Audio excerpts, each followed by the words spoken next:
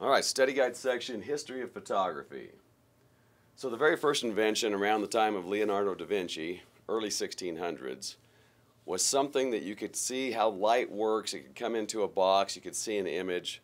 What they did is they took a box, they put a pinhole in it so that light would come into the box, and then they put a mirror right here that would bounce the light up onto something that they could see, kind of like a transparent piece of paper. And it was cool and everything. Oh, I should also tell you, the science behind it is kind of interesting. When light comes in through here, it actually flips the image upside down. So then it would bounce off the mirror to flip the image back upside right. So if I'm pointing to you guys right here, and the light's coming in through here, I'm seeing you and I'm going, hey, this is pretty cool. I can see you right there. So it was cool they actually figured that much out. However, what's the problem? I can see you and then I walk away. I'm not taking anything with me, right? So it's kind of like, what's the point? I can see you, but I can see you, so there's not that much value to it. But it was the first invention, and we call it the camera obscura. The camera obscura. Now we fast forward a little more than 200 years, and we leave Italy, where we think they pretty much came up with that idea of the camera obscura, and someone comes along and says, you know, it was kind of cool to see them, but it would be kind of cool to actually take the image with us. There's a thought. And so someone was playing with some chemicals, some acids, and some emulsions and stuff, and they put them on a plate, and they tried to see if they could get an image to kind of burn into that plate. Have you ever taken like a magnifying glass, and if you're out in the sun, you can shine the sunlight through the magnifying glass, and it focuses, and it'll burn into something. You can burn into a piece of wood. You can hold your friend's hand and burn your name into their hand. Don't do that. Well, in this particular case, they were trying to do the same thing, but trying to burn an image onto a metal plate. And so we're asking you, what is this early invention? Is it Thomas Edison's Edisonograph? Is it a daguerreotype? Or is it Nikola Tesla, the Teslamat?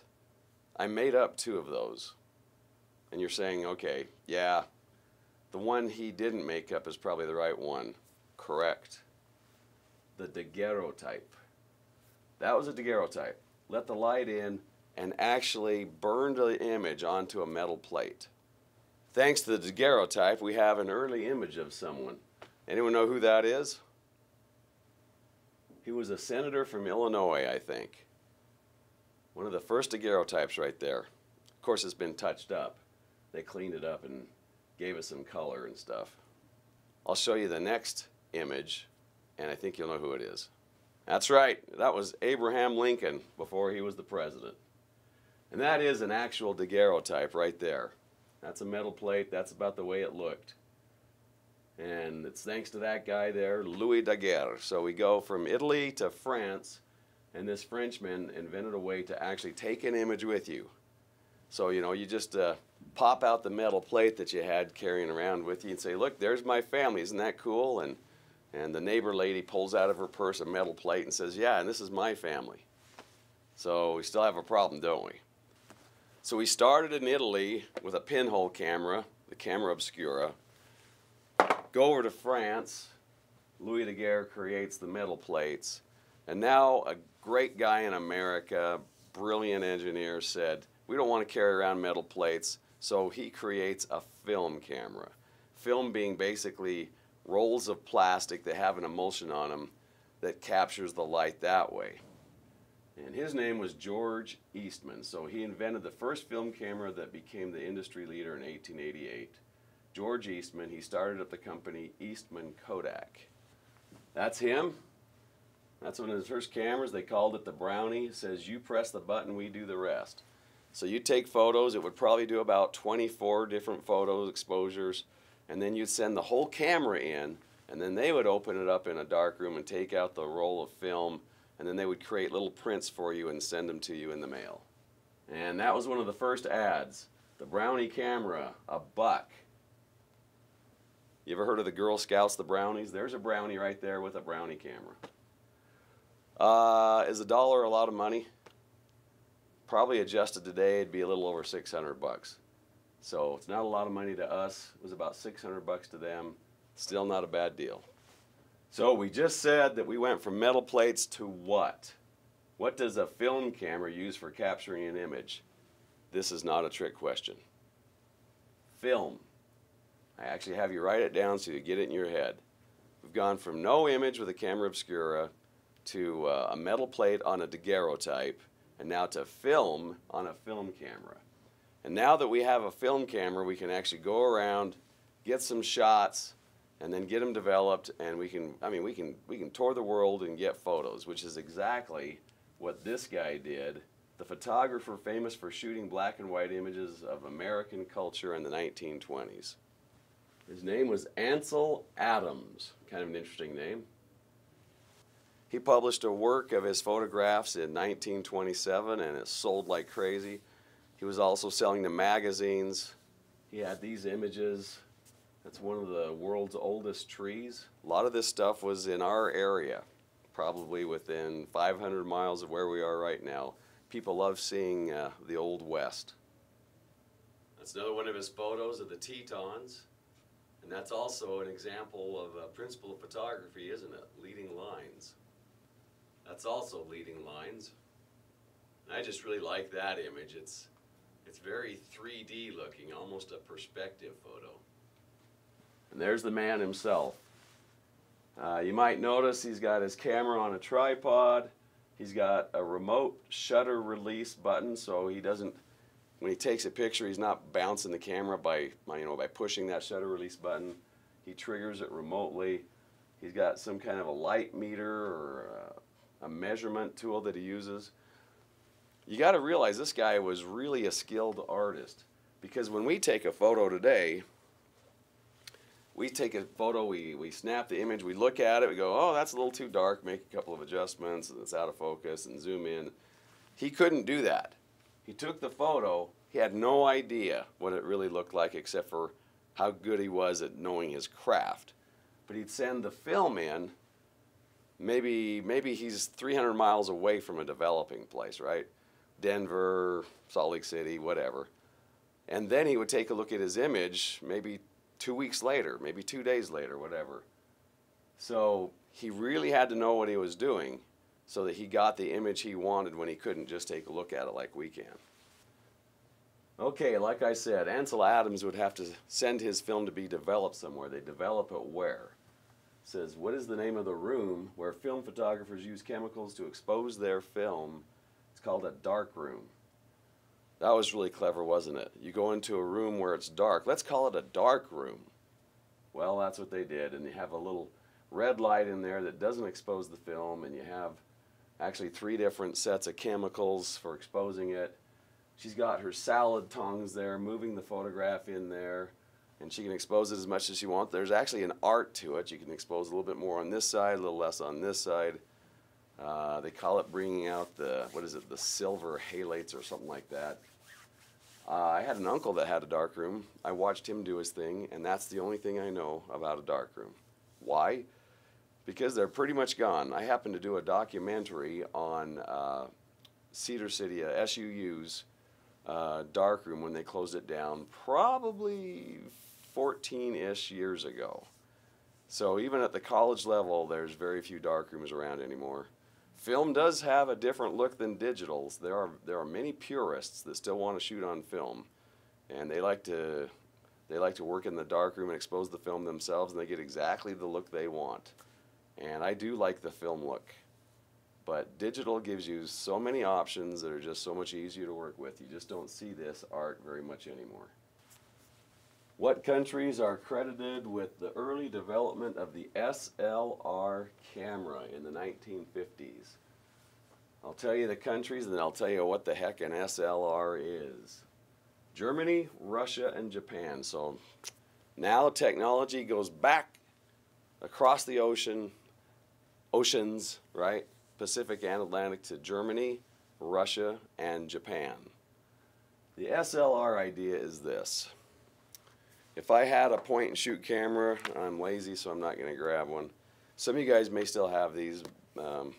My mom Actually, my mom and my mother-in-law were the photo takers in both of our families. And they would always pop out this camera that had a viewfinder that just went through a little window right here on the camera. What's the problem with that? The problem is the lens is here, the viewfinder's here. When I square up and take a photo, am I framing it up right? We always used to give my mom, and Leslie, my wife, used to give her mom a lot of crap because they always took photos where the people were down in the left corner. Well, it wasn't her fault, and the people weren't standing down in the left corner. It just looked that way. It looked like it was centered up right, but it wasn't because you're looking through this window here. So some bright guys came along and said, why do we have to do that? Why do we have to try to adjust and try to figure it out? Why can't we look through the lens? Isn't there a way to do that? But the lens, lets light in to expose the film at the back of the camera. So you can't look through the lens, or can you? Well, they came up with a mirror system. So the SLR stands for single lens reflex, and that's the mirror right there. I like to remember it as a mnemonic device, they call it, as a reflection. So the light comes in, bounces off of this mirror, comes up and bounces around a couple more times, then comes out to where the person can see it. So with this camera, which was left on,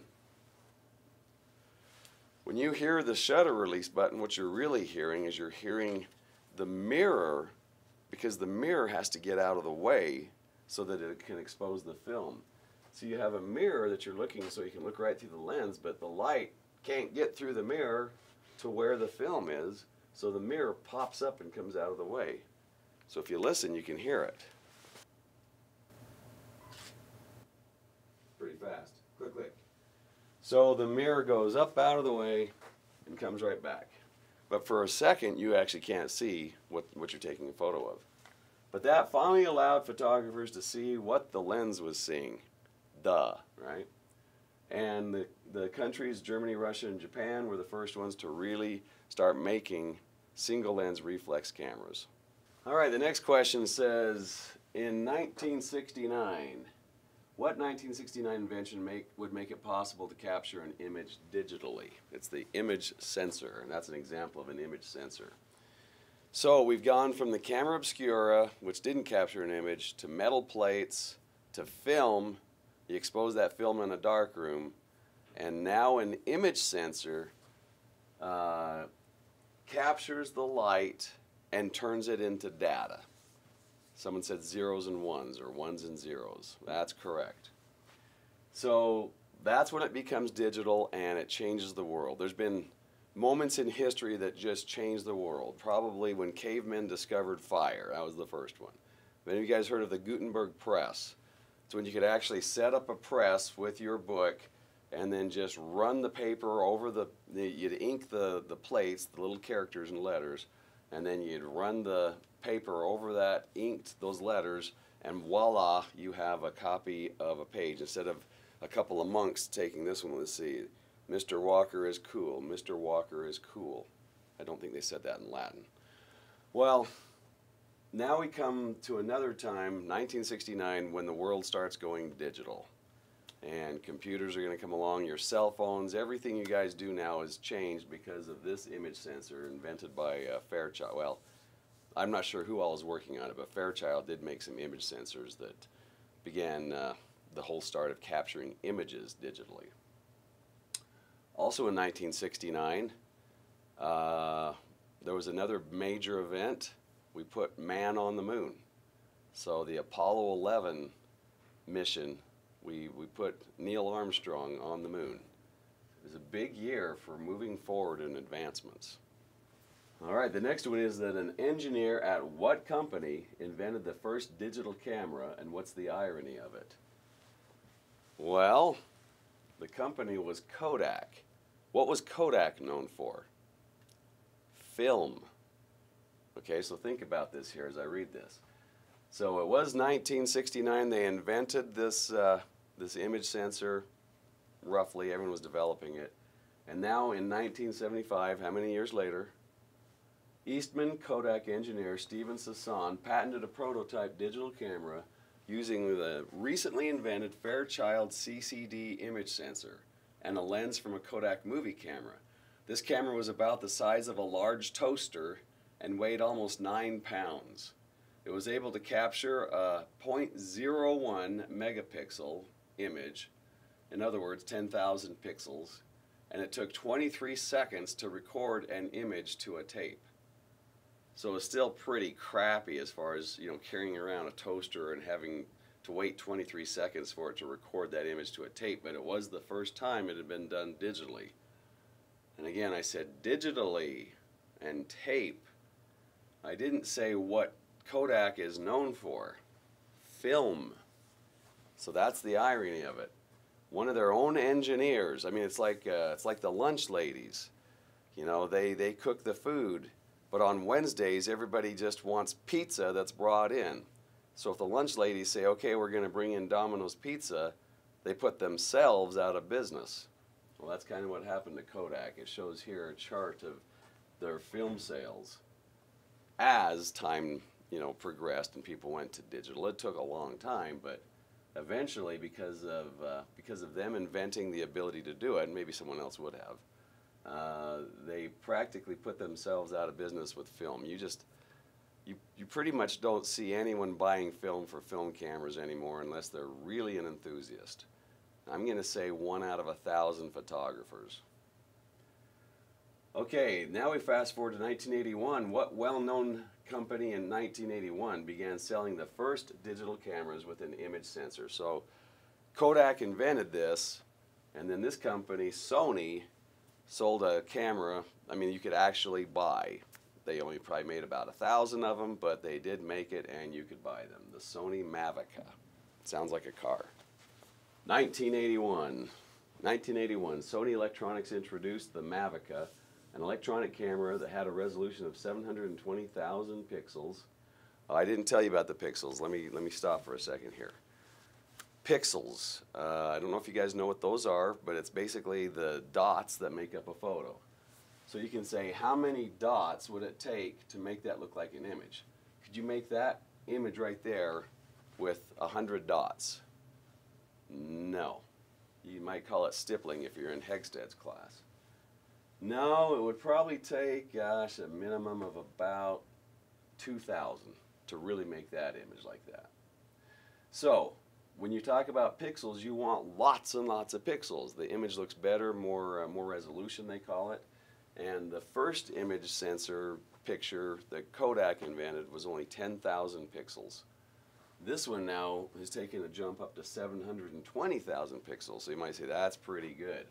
But let's continue and you'll decide whether or not that's good enough. So the Sony Mavica was a single lens reflex camera that captured images to a floppy disk. Who remembers what a floppy disk is? Yeah, computers used to use a floppy disk. And displayed them back on a TV. One historical source listed its original price at $3,000. So you paid $3,000 to capture an image, 720,000 pixels, that you could play back on a TV. So here's the first two questions related to this. The resolution of the first digital cameras, was it less than 800,000 pixels or over 1 million pixels? If you're paying attention, you know that answer. And was the cost of the first digital cameras, $800, $1,200, or over $2,000? Again, if you're paying attention, you can answer that. 1986, Kodak introduced a 1.4 megapixel sensor. So now you have to ask yourself, what does megapixel mean? Well, mega means million. So if you were to do the math on that, that would be 0.7 megapixels, because it's not even 1 megapixel, right? Now we're at 1.4, so we've doubled the resolution of pixels.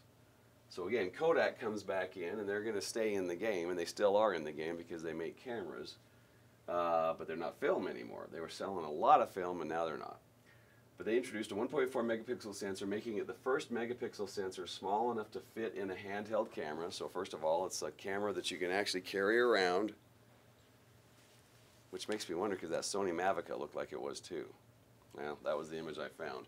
I'm guessing the Sony Mavica wasn't, oh, well, it says the first 1.4 megapixel sensor. Okay. So the Sony Mavica probably was something you could carry around, but the resolution wasn't very good.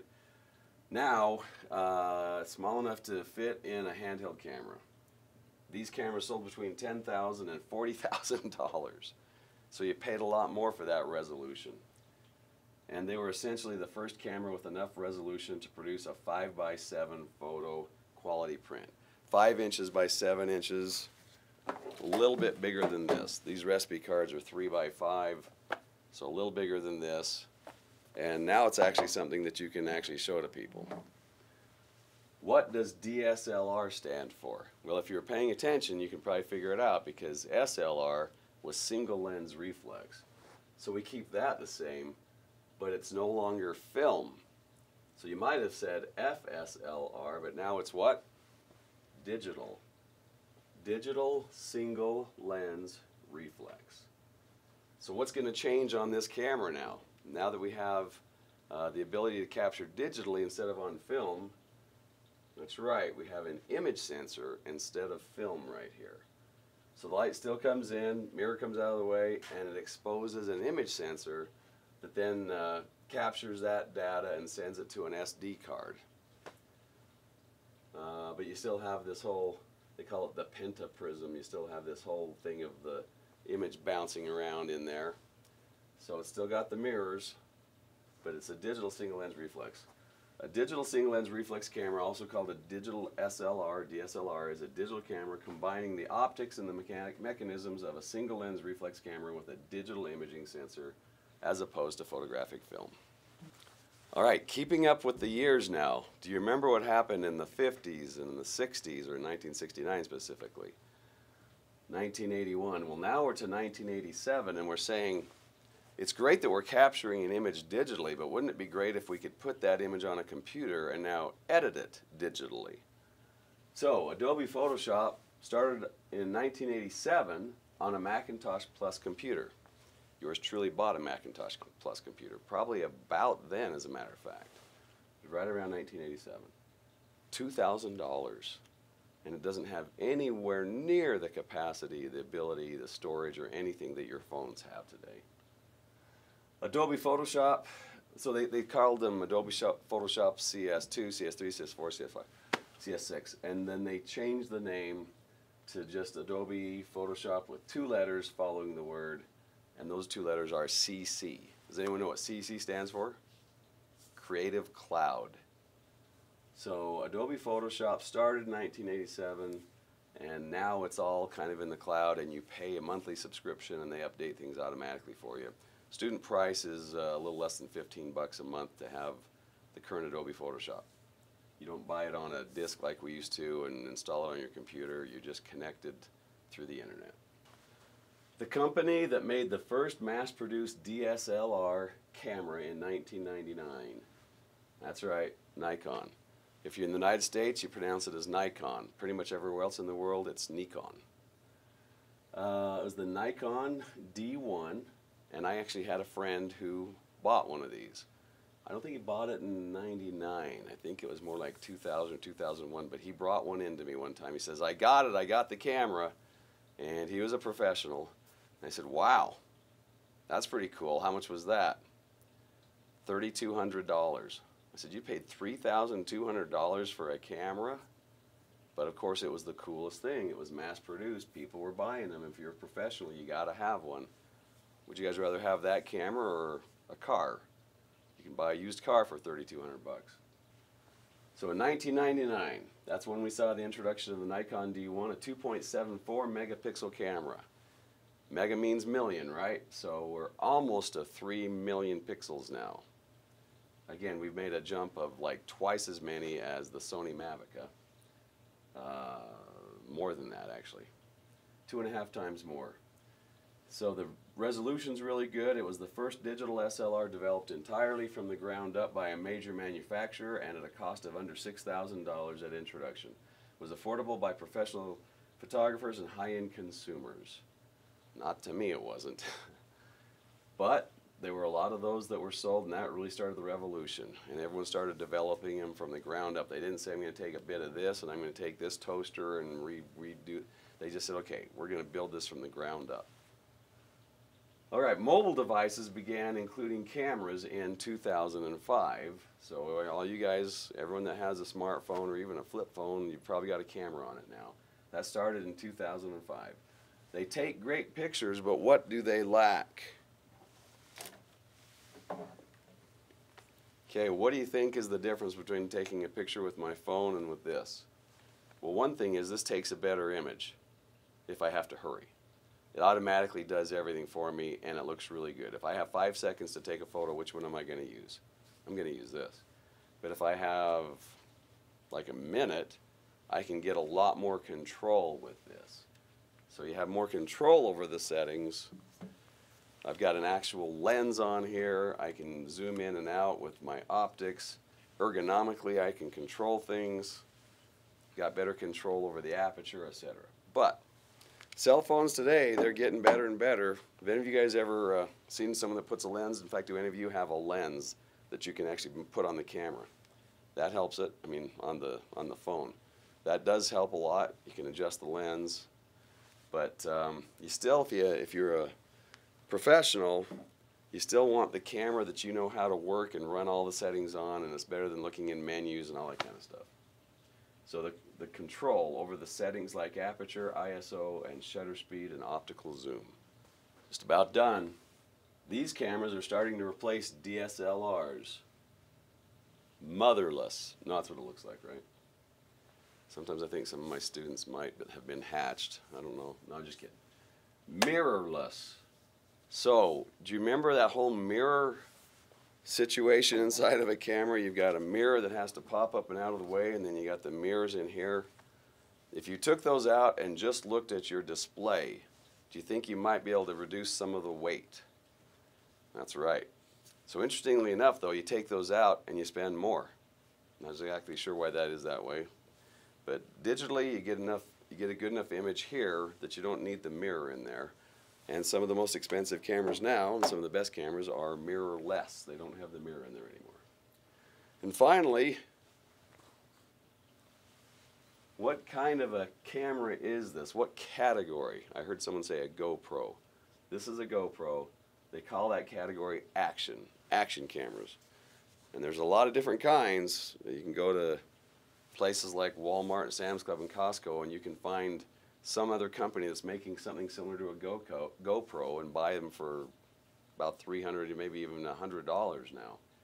But small little cameras, and they do not have interchangeable lenses, but they're good for mounting on your head.